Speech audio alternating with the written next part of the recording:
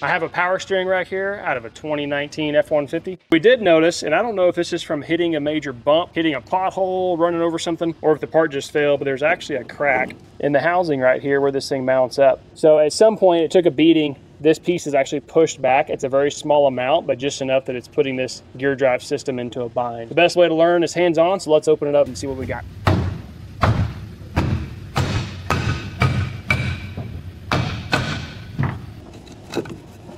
Check out this thing, I wonder it failed. So if you're having some kind of steering angle position code, maybe this belt's worn out and it's slipping. Can't get them from Ford, but I think you can get them aftermarket for 10, 15, 20 bucks maybe. But I would imagine this is part of the reason it's having such an issue. Inside this housing, there is a ton of material. I don't know if that's just belt dust and rust mixed together or if it has had a leak.